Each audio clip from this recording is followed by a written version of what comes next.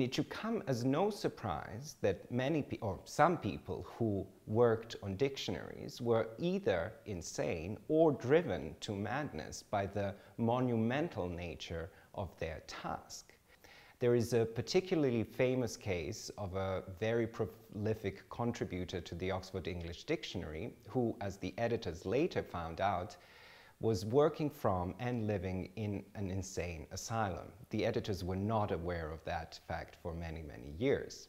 Because if you think about it, it is a crazy task to describe all the words and all the meanings of all the words of a single language. Why would you do that? What is the urge? What is the need in this particular case? And I'm fascinated by the idea of the dictionary as a manifestation of a compulsive obsessive disorder. Dictionaries are very, very complex objects, and there are many things at once. A dictionary is a text, it is a tool, it is a model of language, and it is also a cultural artifact deeply embedded into the social and political and ideological milieu of its time. So that's why we have to be very careful and very meticulous about creating digital editions of historical legacy dictionaries. How do we do that? How do we make sure that we reflect all the complexities of this textual genre? Dictionaries are not very good candidates for mass digitization because dictionaries are very condensed and structured pieces of data. That's why when we start to digitize, we usually have to develop a very elaborate conceptual model in order to describe all the bits and pieces that make up a dictionary entry, starting with a head word and grammatical information and information about the meaning or the origin of the word or sources from which it was taken. And all these bits and pieces are at different parts or at different places in a hierarchy of a dictionary entry. In addition to that, dictionary entries are not independently floating in time, but are mutually linked because a dictionary is a prototypical hypertext.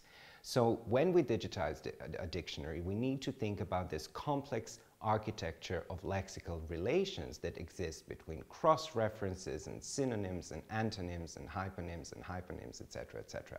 This is why when we try to do dictionaries in a digital form, need to think about the standards of describing data, of metadata, of data modeling.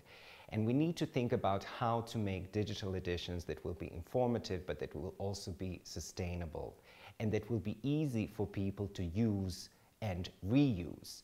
Because if you think about it, the editing of a dictionary never ends. There's always new layers of information that you can add on top of the existing data. So that's why we talk about data modeling and data enrichment when it comes to dictionaries.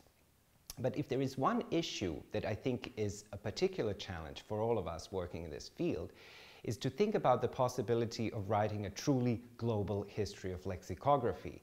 That a global history that wouldn't be simply a collection of national history. So far, lexicography has been largely a national enterprise because we deal with specific languages, but also because of our cultural traditions and the role that dictionaries have played in nation building and affirming identities.